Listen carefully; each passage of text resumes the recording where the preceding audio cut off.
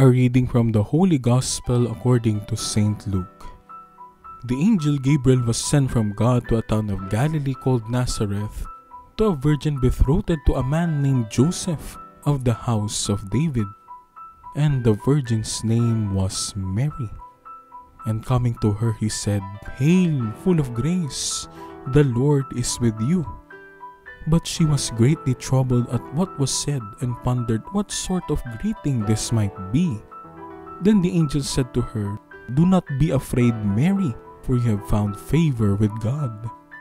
Behold, you will conceive in your womb and bear a son, and you shall name him Jesus.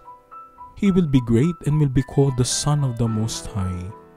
And the Lord God will give him the throne of David his father, and he will rule over the house of Jacob forever, and of his kingdom there will be no end."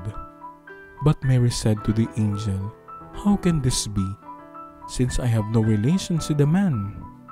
And the angel said to her in reply, "The Holy Spirit will come upon you, and the power of the Most High will overshadow you.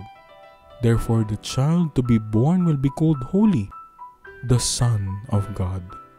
And behold, Elizabeth, your relative, has also conceived a son in her old age, and this is the 6th month for her who was called barren.